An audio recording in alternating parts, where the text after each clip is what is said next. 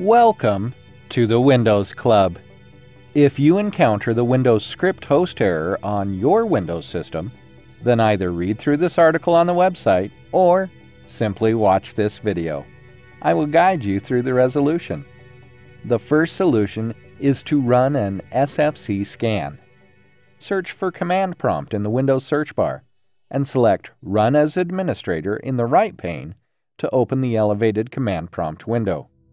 In the elevated Command Prompt window, type the command SFC /scan now and hit Enter to invoke the SFC scan. Reboot the system once the scan has completed.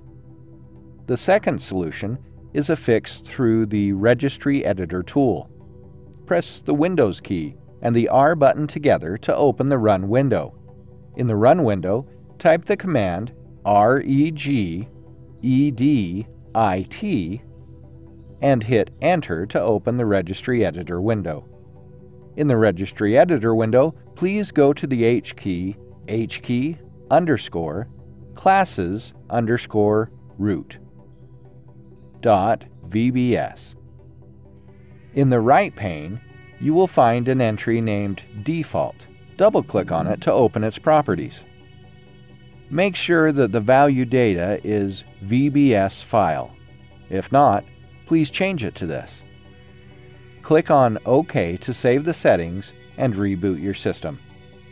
The last solution is to check for the issue in the clean boot state. To do so, press the Windows key and the R button together. This will open the Run window. In the Run window, type the command msconfig and hit Enter to open the System Configuration window. Go to the Services tab. Check the box associated with Hide All Microsoft Services. If any service is checked, select Disable All. Select Apply and then click on OK. You will be prompted to restart your system. Go ahead and click on this. This will reboot the system in the clean boot state. Isn't this easy and interesting? If you have any doubts, please go to the original article on the Windows Club and write your question. We will surely answer it. Thank you for watching this video. Have a nice day.